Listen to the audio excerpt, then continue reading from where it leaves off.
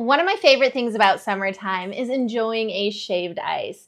And now that this company sent me my own shaved ice machine, I'm able to do it in my own kitchen. Let's unbox this, see what's inside, and then make a shaved ice and see if my kids are gonna love it just as much as the ones they sell in the store.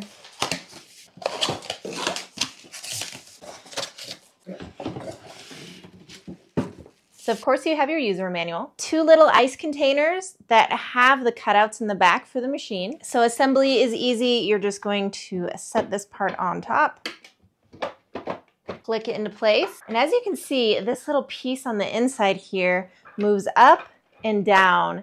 And that's where you're gonna put the ice as it shreds it into your bowl underneath. However, the first step is going to be freezing your water. So you're just gonna add some water into these and set them in the freezer for them to freeze fully before using them. Place the lid on.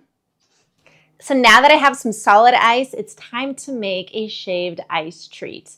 I do have a couple syrups that I'm gonna try, and I'm gonna have my daughter try this out for me. But first step is just popping out this little ice block that you just created, and you're gonna see that there is an X here. This little X is gonna help it feed through the machine. So let's install it and see how it works. All right, so we're gonna pull this out, and this is where we're gonna put the ice.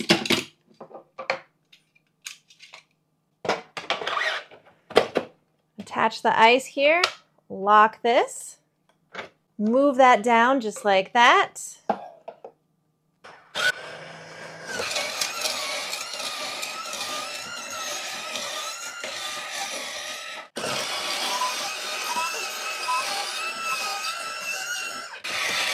All right, and now we have some shaved ice. That was really quick and really fast. And then you're just gonna grab your favorite syrup of any kind, and you're gonna pour a little bit on there. So now we have a nice little frosty treat that we're gonna be able to enjoy all summer long, and we can make it in our kitchen. So if you love shaved ice, this machine did it so quick and so fast. It was so easy to do as well. We love our shaved ice machine, and so will you.